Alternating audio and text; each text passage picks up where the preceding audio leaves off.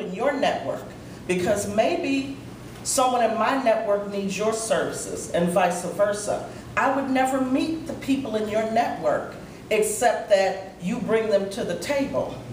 A good, for instance, is Walking Sisters, a group by one of our members, Barbara Cobra. I joined her walking group.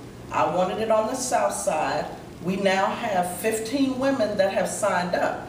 And except for me meeting her through Psy at a social network meeting, I never would have met these 15 women.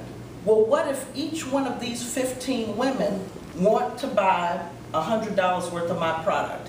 That's $1,500, and we can all use $1,500 in our business. Well, the way we need to get started to use this internet, that's where Bounds comes in. Bounds is the one that gives us the tools, how to use them, and allows us to think and see out of the box. So